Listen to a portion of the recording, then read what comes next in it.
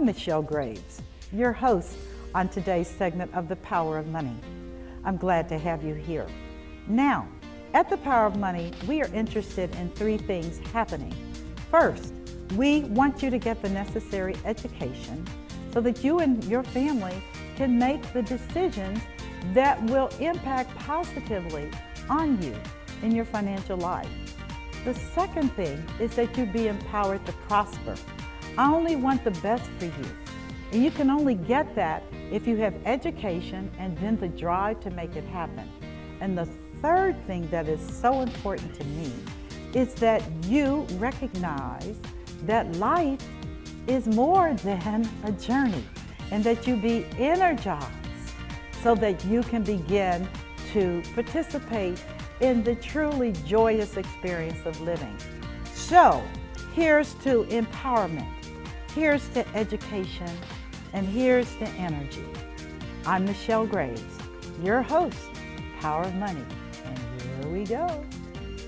And here we go, and what a delight it is for me to be on set again today to bring you greetings to my faithful, loyal, and devoted followers of The Power of Money with Michelle Graves.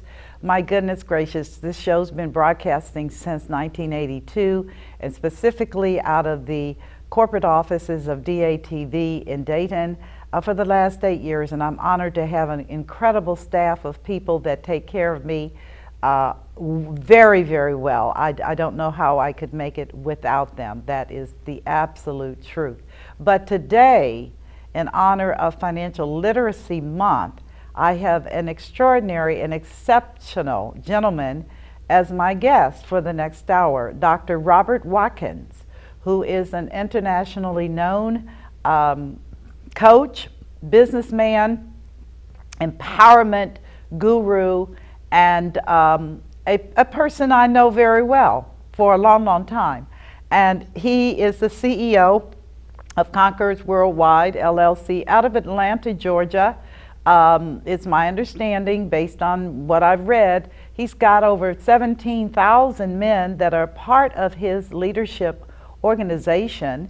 And he also has some very, very, very poignant thoughts and recommendations for women, which of course is, I'm a female, and that's important to me to make sure that that piece is covered as well. So without further ado, we're going to get into the meat of this interview today, which is focusing on women and wealth, women and empowerment, the changing times that we're looking at and facing today, where women are moving beyond the traditional role of nurturer, caregiver, and moving into positions of leadership and power.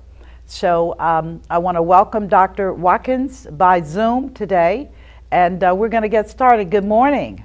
Good morning, Michelle. Thank you so much for having me. It's a blessing. Oh no, it's my honor and my privilege to be able to have you as my guest. You have such a wealth of information and experience, and you're just an amazing guy. That's all I can tell you. You're just an amazing guy. So I want to start by, if you'll mind, just sharing with us a little bit about yourself for those that don't know, and we'll go on into the meat of the interview.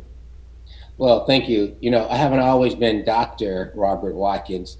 I was born into an orphanage back in the 60s by a mother who was a who got pregnant, teenager, and she gave me up for adoption into the Redwood Orphanage there in Detroit, Michigan. And you know, back then, getting pregnant and being a teenager and not being married was a shame. It was a shameful thing. But then there was a woman named Mary who just got married, and she was barren. And back then, that was equally a bad thing, to be barren and married. And she convinced her husband, his name was Robert Watkins, to go down to that orphanage. And all those little black baby boys there, they chose to adopt me and bring me back to a little town called Monroe, Michigan. And that man, that wonderful man who was my father, gave me his name, Robert Watkins. And grew up there in Monroe, and she took me to church, and somehow I got through high school and went into the Army, and somehow got out of the Army, went to college here in Atlanta, and went to B school here and started a consulting company We also have a financial company as well that I've organized. And in the last 4 years, we have facilitated over $37 million for small businesses, for people to get into businesses, and majority of them are Black women. And over 250 brand new real estate investors and owners came through that we were able to empower and finance. So now they own bed and breakfasts, restaurants, tech companies. And so it all started there with that little orphanage there. And so it's great. So I know a little bit about Black women empowerment and what their needs are. And it's majority of the brand new businesses in this country are being started by women. And it's a wonderful thing. And I'm happy to be a part of that revolution. Well, I must say that it is way overdue in terms of women being able to step into the business world. I've been a businesswoman and a business owner for 40 years now, and it's hard to believe, but you know, it's the truth. And I know, Robert, that when I started out, I did not have mentorship, I did not have guidance. All I had was the words of my father, who was an alpha male and a very, very direct man. And he said, "You were never cut out to be a housewife and a secretary, Michelle. Go and conquer the world." And I took him to heart. I actually believed that. It was a fact that I loved science, I loved business, I loved math, I loved just the whole mechanism of the world of business and finance. I loved it. And so that's where I thrive. But I must tell you that what you're doing is so far ahead of where my life experiences were, where I had to experience being a loner, being a leader, a lot of sorrow and disappointments because, again, people didn't understand women at that time doing this type of thing. So let's begin with, what are your thoughts about this entire revolution with regard to women and empowerment? Yeah, and that's what I've defined it. It is a revolution. And there's three things that I'm seeing that is happening, that women are, number one, they are redefining what wealth means to them. That wealth is not money and houses and cars and red bottom shoes and 32-inch weaves. It's not anything tangible. Wealth is being redefined as family, as vision, as a business idea. It is something that can be handed down from generation to generation. And women are understanding that they have their purpose. That's how they're defining wealth. And what they're doing now, number two, is building a corporation and partnerships around what's important to them, their purpose, their idea, how they do things, how they make things, and they're making things for themselves because they understand that the largest block of investors and spenders and shoppers and buyers are women. Women buy everything. Yes, we do. Black women alone have pushed the stock value of Walmart and Target and all these retailers to Amazon, to $1 trillion status. This is all being powered by women and women in business. Office Depot have a new report out that their sales are skyrocketing, and it's because of new businesses, and these new businesses are women. And the second category of women that are profitable and powering this are Black women, people just like you. So your daddy was exactly right. And your daddy was telling you the truth. Your daddy was way far ahead of me and everybody else. And what he put in you is being manifested today. And so with all the struggles you went through, a lot of women are experiencing that as well, but they're doing it without a lot of support. And that's what makes them phenomenal. And not only that, but the new hires, Black women and women in general in business, is driving down the unemployment rate. It's coming from women, not big businesses. It's coming from small businesses, people who have redefined their lives in wealth and how they do it. They're following that wealth, and money and jobs and opportunity is following them. It's a beautiful thing. That is so incredibly encouraging and exciting, because I firmly believe that the generation that is behind me and that generation behind them, my grandchildren and those who are really, really clear about the world system, no secrets, no games, it's all on Instagram, internet, social media, everything is out here.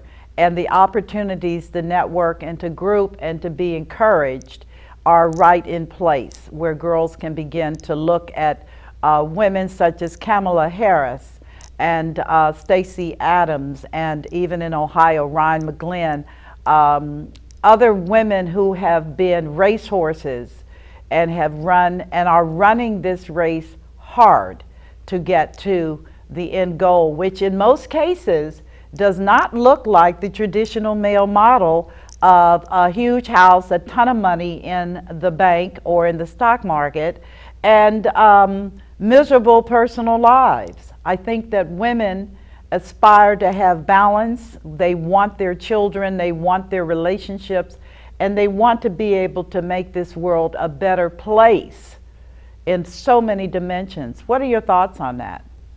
Well, absolutely. 42% of new businesses are women. And there are three things that women are, that I would say to the people who are out there. They say, well, I want to be a part of this revolution. I would say, number one, partner with another woman in terms of what's important to you. And so when you go to Starbucks, or you go shopping at Walmart, or you go to the mall, or you're chit-chatting online, partner with each other and talk about real estate. Ask the question, what can we buy? Talk about legacy. What can we leave behind? When you talk about children, talk about, well, how can we educate them about money, about business, just like your dad did for you? Talk about, life insurance, because the number one reason why my males have gotten ahead and families have gotten ahead, because someone died and the family got richer. So talk about these business things as well as the future. And so partner with another woman. The second thing that we're seeing as it relates to business, that women should allow their money to start working for them. My advice to them is only shop and where you have ownership. I bought Bank of America shares the other day for $33 a share. Guess where I bank? I bought Delta stock for $48 a share just the other day. Guess what I'm going to be flying next week? Delta, right?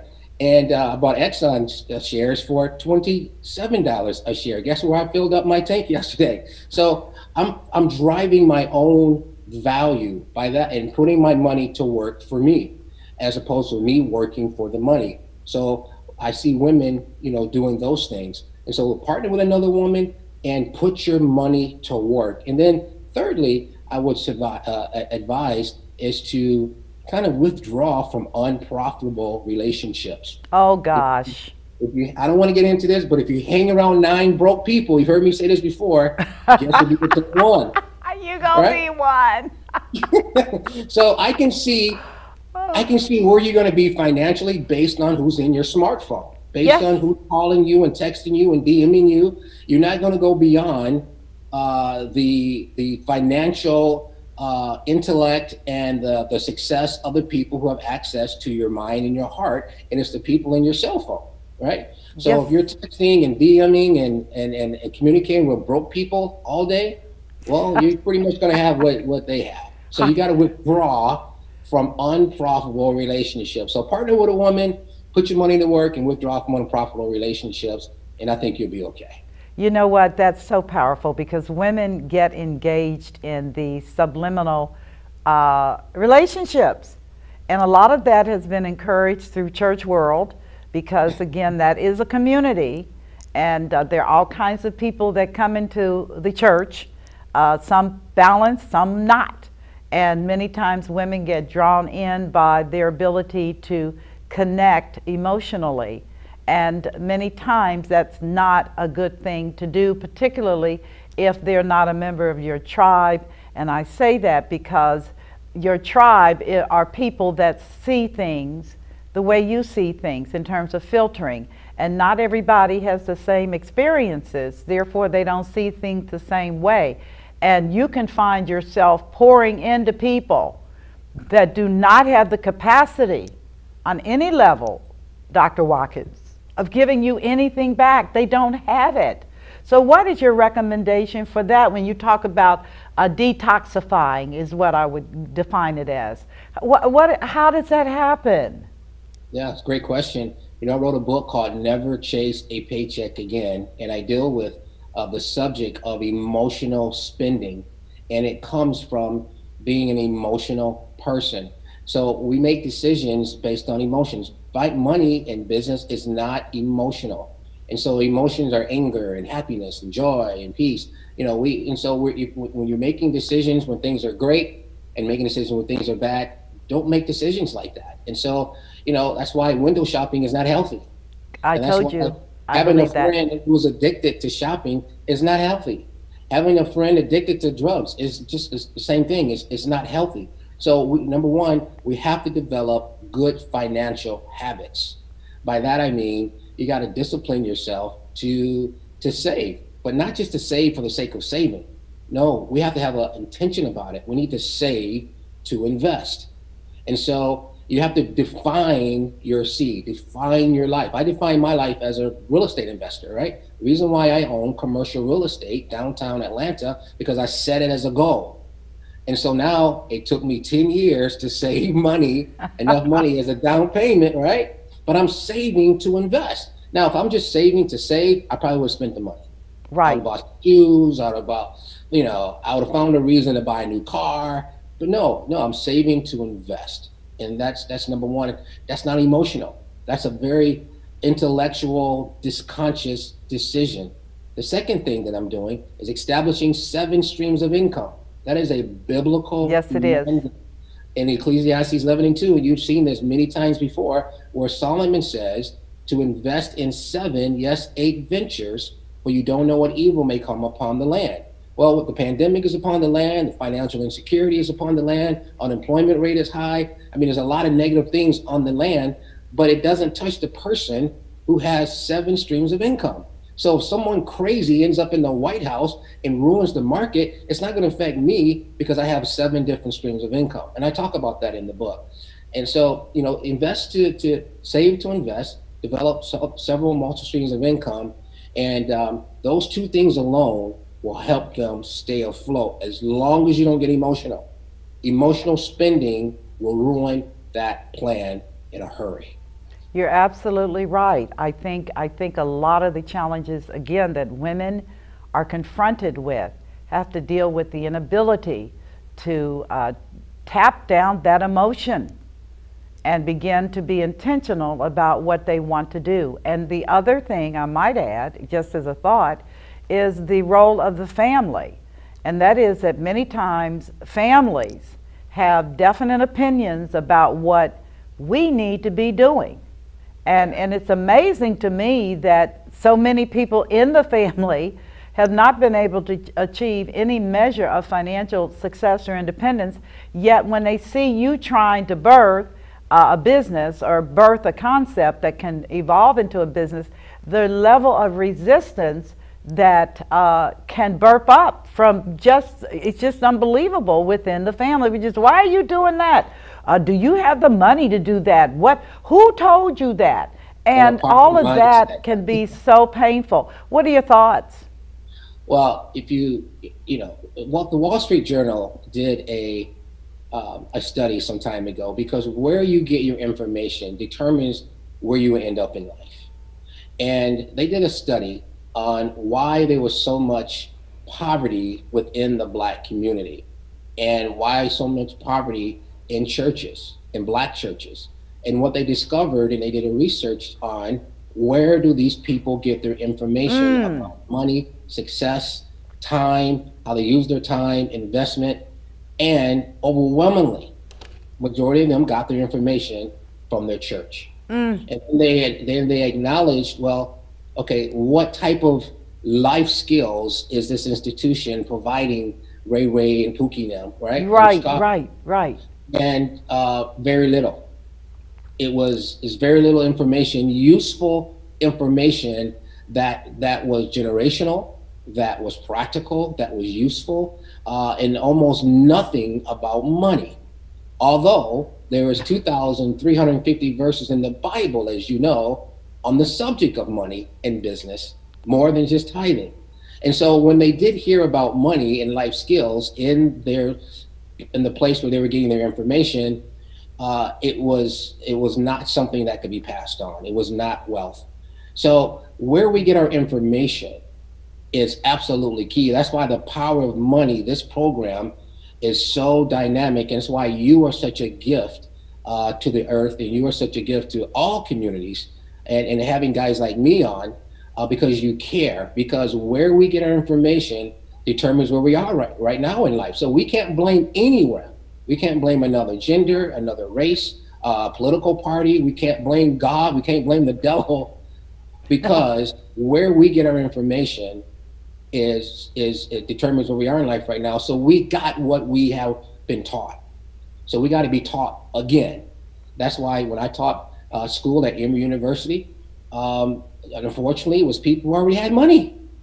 I'm Right. like, where are the people who don't have money? Where are they? Right. I'm here to tell them. You remember when I came to Cincinnati some time ago, and a little bitty church there, Yes. and Pastor Blue, praise God, Yes, you wonderful came up man. there on a Saturday. I remember that. Right. And I taught for an entire Saturday afternoon, I think it was. Yes. And you sat there as one of the most successful people in the city. You sat there, and I'm like, well, where are the people?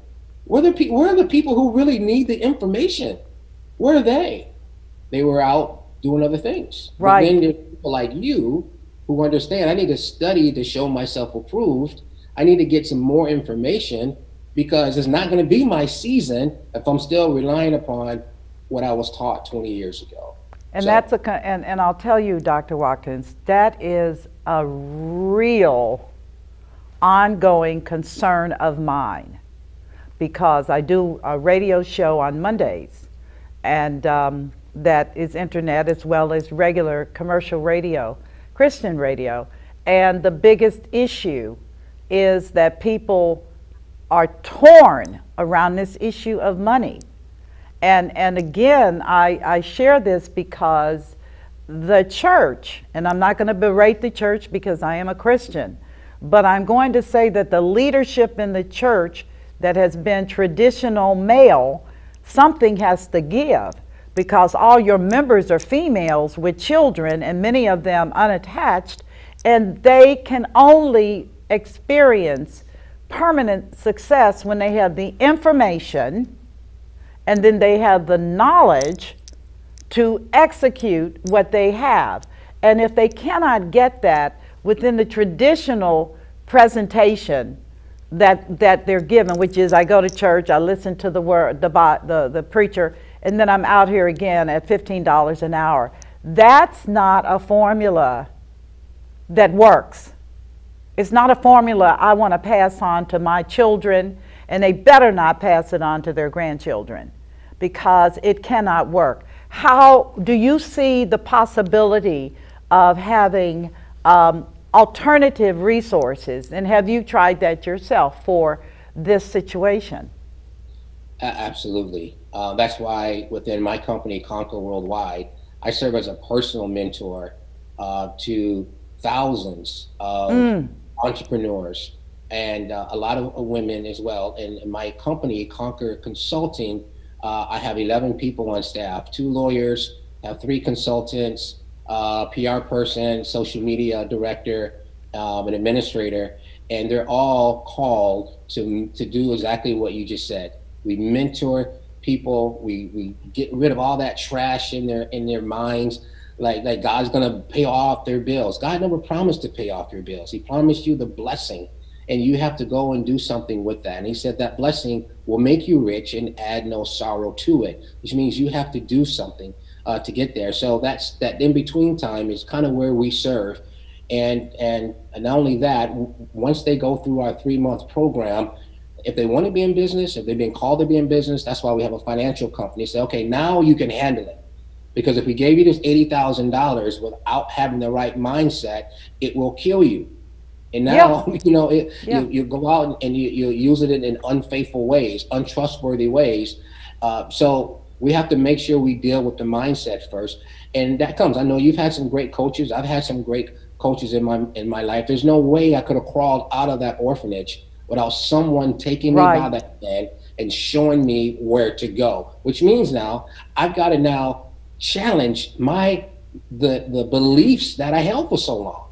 That success is just going to show up. Remember Ed McMahon? He would come knock on the door and just Yeah. give you With the money. $5 million.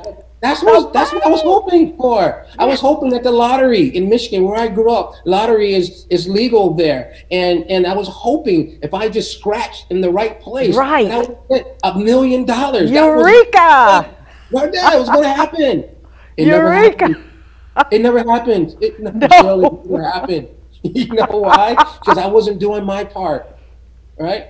And I didn't know, so I needed someone to take me by the hand and show me the right way. And then what happened? When I was in motion, then God will send people like you. You came to my office years ago, Yep. and you confirmed the status that I operate in now. You said I was going to bring in millions. You said I was going to own real estate. You said great things were going to happen in my personal life. And so, but God confirmed what I was working on. But if I Right. wasn't in motion, then he couldn't have sent someone wonderful like you into my life to serve as an example of what money can do, not just for me, but for other people. Well, And so, yeah, money answereth all things. that's right. And So, we don't worship money because it's a currency, it flows. But I will say, and I was blessed to have on my radio show yesterday, Treasurer Charlie Winburn, who we both admire, mainly because Charlie came out of a similar situation. yeah, he was a foster child, right? Oh, his mother, yeah, he's a foster child. His mother, which he's very open about, his mother died from an abortion. And he wound up literally throwing himself to the mercies of the court at a very young age. And his story of success is quite powerful. But yet he talks about the power of attraction, that you have to be willing to step outside of the norm and begin to really see what God's intentions are for you as a human being.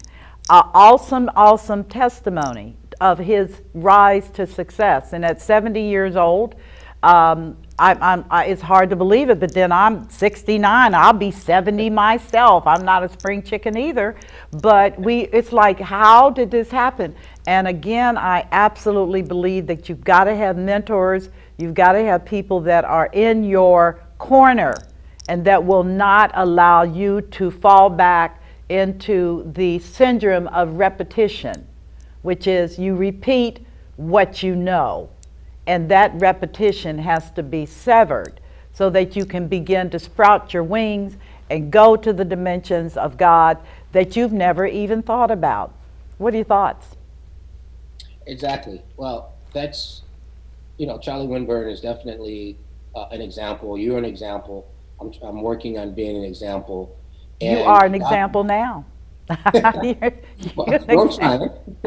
Okay. Well, God is he's the father of all success and Yes, prosperity. he is. And there was one point in my life, I believe that God wanted me to be poor. There was one point in my life, I thought I was cursed. I was destined to poverty. I was destined. A lot of people didn't make it out of that orphanage. Right. The only difference between me and them is that I believe something a little bit different. I believe that God could do something in my life. But if you had an orphan mindset, is what I call it, you'll end up in prison, like a lot of guys did. You'll end up in a gang. You end up dying of some disease or of a gunshot or something of that nature. And the difference between me and them was my mindset. Right. And the mindset was that I got to do something different. I got to create something. I've got to bring value to the world. And here's the thing that I would say, two things I would say to your viewers. Those who are trying to change, those who are trying to become like Michelle Graves. Number one, never stay where you're not valued. Oh my gosh. Never stay in a relationship, never stay on the job, never stay anywhere where you're not being valued. And so if you're in a relationship where you're not being valued, it's because you don't know your value. So people who understand their value, it's very easy for me to make decisions today. Very easy why I'm on this program with you, because someone, Michelle Grace, valued something that I had to say. And so, but real wealth builders and people of influence, they never stay in anything where they're not being valued. That's number one. And then number two, what you have to do to experience that transformation is go back to what God originally called you to do. Because we all get distracted. Lord knows I got distracted. As you know, I went through a divorce, and it's because I got distracted. And I take full responsibility for that. And God could not do anything in my life until I take responsibility for my actions and say, you know what? I messed up. I was Yeah. unfocused. I was out trying to save the world. I was never home. Of course, she felt neglected. Of course, she was trying to get my attention. But I had to say, as a man, as someone whose life needed to change, or I was going to go in the gutter, I have to take responsibility. Yes. So those three things: never stay where you're not valued. Go back to what God's called you to do, and take responsibility for your life, and start making the tough, unemotional decisions to put your life on the right track. And that could be giving Conquer Worldwide or giving you a call and saying, listen, I need help. Come help me. Well, I tell you, I would encourage them to call you um, simply because at this point in my life, I am resetting the button again. Hey, call me. Don't call him. Don't call me, right? Yeah, no, they can call you. Give them your phone number real quick. Okay, it's 888-526-1118. 888-526-1118. Feel free to call us. We'll be happy to talk to you and get you some resources. Well, I think it's important that viewers, that you do take advantage of what he brings to the table in terms of leadership, experience, and knowledge. And again, information. His network is vast. And sorry, you can't go this journey by yourself. You need to have members of your tribe that are committed to your success, genuine success. Do not disdain you, do not have contempt for you. You don't even want that in your circle. And I must be frank with you, Robert, it's taken me more than a minute to get rid of people that were well-intentioned, but were busily digging the hole in the grave to put me in it because they couldn't see what God had given me a vision to do. And therefore, it was always a problem. It was always a distraction or this or that. And I finally said, I'm done. And I retreated. When I say I retreated, I pulled back. After I saw you the last time I saw you, I pulled back. And I said, I'm done. You know, I am done with this. And I'm going to take control of this. And I am going to come out of this, and I'm going to go forward with the intentionality of fulfilling what God has called me to do.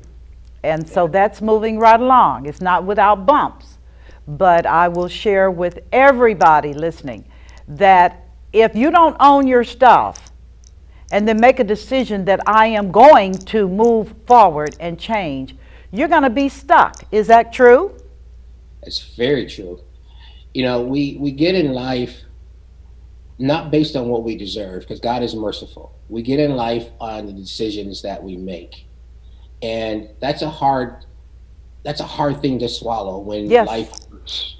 When you're being abused, or when someone's taking advantage of you. And I'm not saying that you should blame yourself, but the great thing for you, if you find yourself in where you're not being valued, you've got to make a decision. That's why emotions will keep you there. Oh my gosh. Yes, they will. Fear will keep you there. Yes, fear. You can stop right there. Fear. Okay. Fear. Fear will keep you stuck. Paralyzed. Yeah. Paralyzed. Unwilling to move. It will keep you in bed.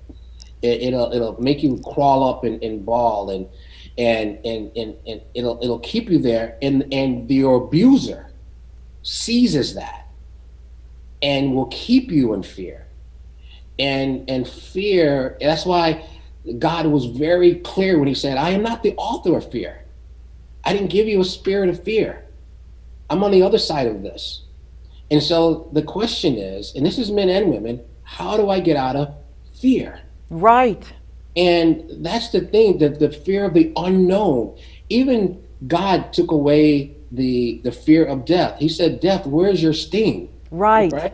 He Right. took fear, he's trying to take fear away from us, all the unknowns.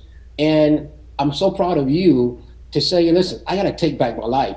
And the great thing for you, I'm sure you relied upon something your father told you when you were a little girl, and that stuck with you. And Yes. so when you got into fear, that's why something's got to come back to your remembrance. You say, you know what? I got to come back to myself. I am Michelle Graves.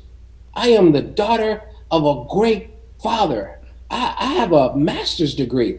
I am a world-renowned financial expert. I have a television show, The Power of Money. You got to put yourself in remembrance, Right. like David did. And that's what I'm telling the viewers, is that those who are going through a difficult time, and social media can make a lot of people depressed Oh because my you're comparing gosh. yourself to other people.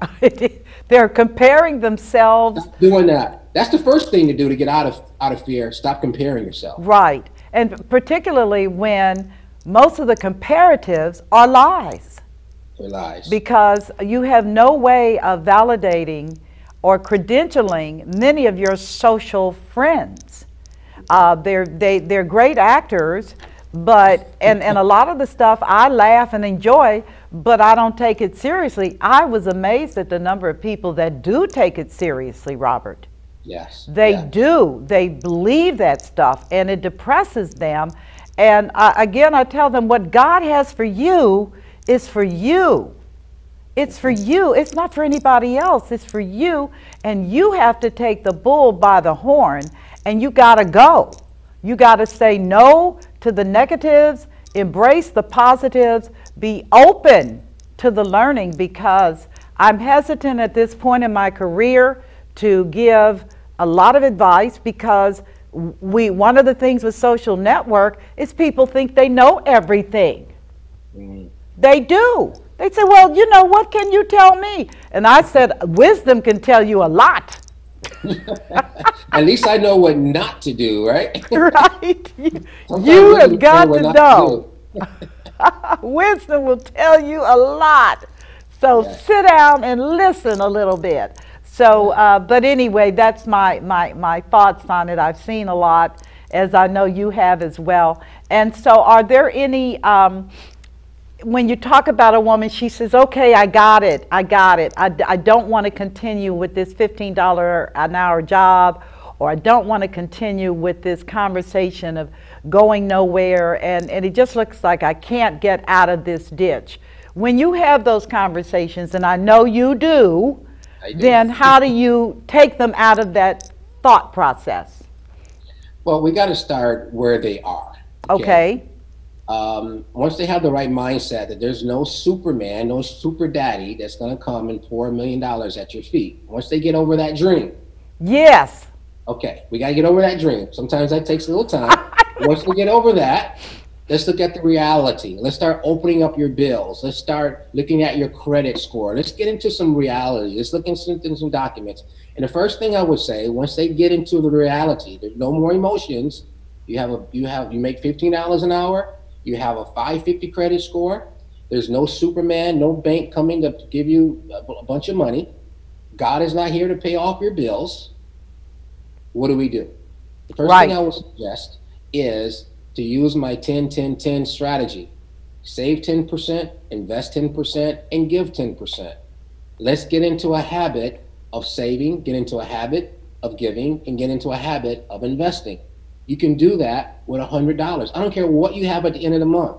It may be $50. I guarantee if you do that, in 4 months, you're going to be at a different level financially. You're going to have more money in your savings account. Your president is going to be happy. You can take, $20 and invest into something. Now you got putting your money to work. Now your future is going to be happy. And now you're giving to God or to charity. Now your heart and your health is going to be happy because God loves a cheerful giver. And it is scientific proof that those who give receive. It is a spiritual principle. And so the 10-10-10 strategy, it works. I still do it today. Now, someone who's listening may say, well, I don't have 30%. Then your life is too expensive. The second thing Right. you have to do is now stay away from Starbucks for the rest of the year. Downgrade your apartment from where you are to something that can be affordable. We got to relieve some pressure. And so once you determine, okay, I need to put the car in reverse. I have a driveway. I have to put the car in reverse to come out of my driveway, then I can go forward. But I got to put it in reverse. It's okay. I'm not embarrassed about going in reverse for a few months. It's temporary. And so that 10-10-10 strategy, it works. I am so And happy to people hear come you back six say months that. later and say, thank you so much. Yes. Things are great. You have just given me an insight for myself even about going into reverse, because sometimes you say to yourself, geez, why is this happening and why do I have to do this? And the reality is that you go into reverse to develop the character to go forward, because something didn't connect. A piece of that greatness that is going to project you is missing, and the reverse is probably necessary for you to develop the discipline and the focus and the intentionality to go forward. It can be painful going into reverse, though, Dr. Watkins. It is. I remember my very first job, first investment, by the way. Long story short, we lost a lot of money, and I was the leader. And Okay, I stayed in bed for, gosh, 2 months. I It was believe it. that painful. It's one thing to lose your money. It's another thing to lose someone else's money. Yes, There were no lawsuits. There was nothing of that nature. It's just the mere fact that the money was lost, right. and I was depressed. But here's what got me out of my depression. And I remember the Lord came to me and he said, I didn't tell you to do that in the first place. Ooh, And my ambition to be successful and make a great name and make a lot of money was all wrong. And so what God had to do in my character, you mentioned character, my life focus now has become, what can I do for other people first? What advantage can I give Michelle first? What advantage can I give my client first? Let me help you first. I had to take on the attitude of a servant.